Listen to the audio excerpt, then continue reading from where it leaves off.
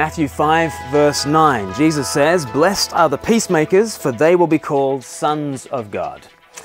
There's a famous picture of John F. Kennedy in the Oval Office of the White House. He's signing some important looking documents, and underneath the desk is his little boy, John F. Kennedy Jr., and he's playing there without a care in the world.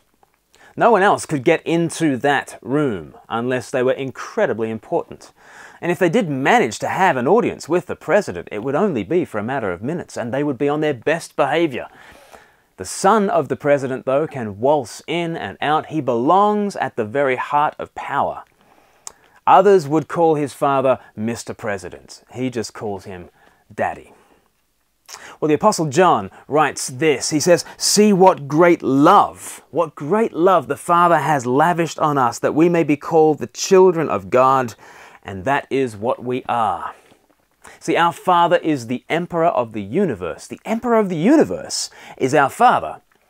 How can this be? Well, we've already seen this truth. What Jesus is, uniquely and originally, his people become in him. He is the light of the world, so in him we become the light of the world. He is the Son of God, and so he draws his people into himself, that we might become children of the same heavenly Father. We share in Christ's relationship with the Father. And children are peacemakers. Children are peacemakers. This holds true particularly in more traditional cultures. In family disputes, the eldest son especially would be the mediator. He would go out and broker a peace between feuding family members. Therefore, what does this beatitude tell us about Jesus, and what does it tell us about ourselves? Well, Jesus, as the Son of God, he is at heart the peacemaker. He really has gone out from the family home, from heaven itself, and he has come in order to broker a peace. In Colossians chapter 1, verse 19, Paul says that God was pleased to have his fullness to dwell in Christ, and through Christ to reconcile to himself all things, whether things in heaven or things on earth, by making peace through his blood shed on the cross. So Jesus was the peacemaker. And as peacemaker, he represents both parties, both warring parties. On the one hand, the fullness of God dwells in Jesus. On the other hand, the fullness of our wrath-deserving guilt fell on him.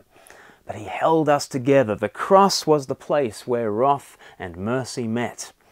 And as that blood poured down the cross, peace was brought.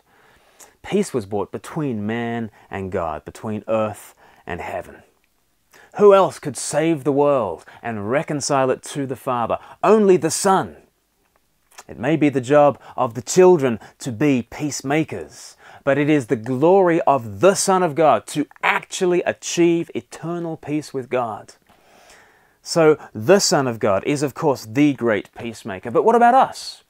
As children of God, how are we meant to be peacemakers? Well, we are invited to declare Christ's peace to the world. We are peacemakers in Christ. So this verse here in Matthew 5, it's not primarily about earthly, political, or military peace. It's not primarily about the United Nations. It's not saying that Tony Blair is a child of God because he brokered the Good Friday peace agreement over Northern Ireland. No, the real Good Friday agreement was the one paid for 2,000 years ago in the blood of Christ. The real peace is peace with God. Now, there might be a secondary application of this verse to the United Nations and to Truth and Reconciliation Commissions. Yes, indeed, those might be earthly pictures of the peace that Christ has brought to us. And it's certainly a very Christ-like thing to do, to work for peace in the world. But it's the peace of Christ that we're primarily interested in here. Jesus, we must remember, did not broker a peace deal between Jerusalem and Rome. It wasn't that kind of earthly peace that he brought. That was not his mission. He makes peace with God. And we, adopted by him into his kind of life, we offer that kind of peace. Peace with God. We tell the world there's already been a Good Friday agreement. It has been signed in the blood of God the Son. It is secure. It is eternal. It is for you. Will you come home to the love of God? Will you be at peace with your Maker? You see, as you hold out this kind of peace to a warring world, then you are blessed. Then you are Christ-like. Then you are the children of God. You're chips off the old block. Blessed are the peacemakers, for they will be called the children of God. So today, why not pray for an opportunity to be blessed? Be on the lookout for an opportunity to declare the peace of Christ. Remember the words of 2 Corinthians chapter 5 and verse 18. God has reconciled us to himself through Christ and has given us the ministry of reconciliation. That God was reconciling the world to himself in Christ, not counting men's sins against them. And he has committed to us the message of reconciliation. We are therefore Christ's ambassadors, God making his appeal through us.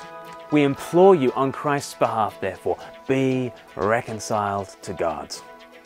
That is our life, reconciled and reconciling, at peace and peacemaking. That's the life of God's children. That's the blessed life.